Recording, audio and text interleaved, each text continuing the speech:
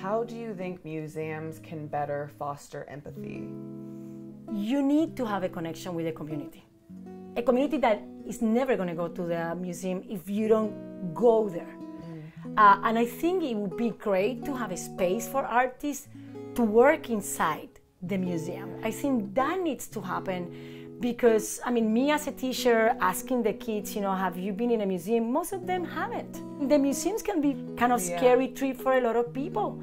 And it should not be that, because the stories that are inside that museum is the story of the community, the story that is behind us. But I think what I want is for people to have the space to really tell their stories. I think we don't do it enough.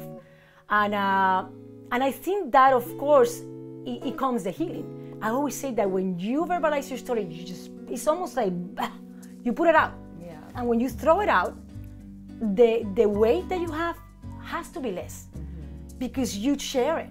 And when you share it, you feel, first of all, that it's not your fault. Second of all, you're not alone.